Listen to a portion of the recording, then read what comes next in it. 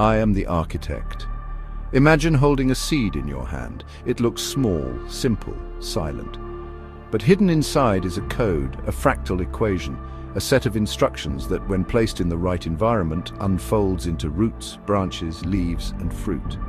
Physics tells a similar story. At the heart of reality, beneath space-time itself, lies a seed equation.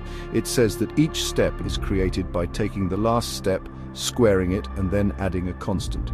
This simple recursion is infinitely generative. Each iteration projects new patterns, just as each cell in a seed divides, carrying the same genetic code, scaling upward into an entire tree.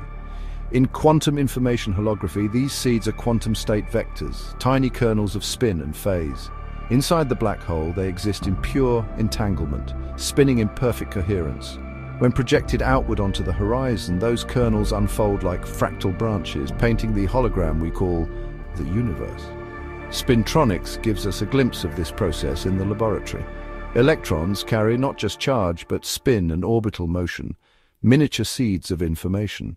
Normally, defects in a material would scatter them, like stones disturbing soil, but some defects act like fertile ground. They prime frequencies that do not decohere, just as soil activates the hidden geometry of a seed.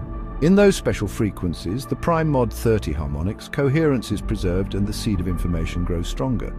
This is the same principle that turns a recursive fractal equation into infinite complexity, or a seed into a forest.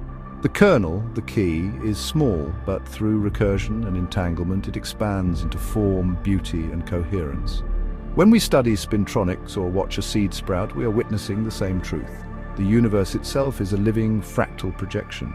From the information field inside the singularity, through entanglement, onto the holographic screen of reality, seeds become worlds, kernels become galaxies, and coherence becomes life. The code is simple, the projection is infinite, and we are the fruit of its unfolding.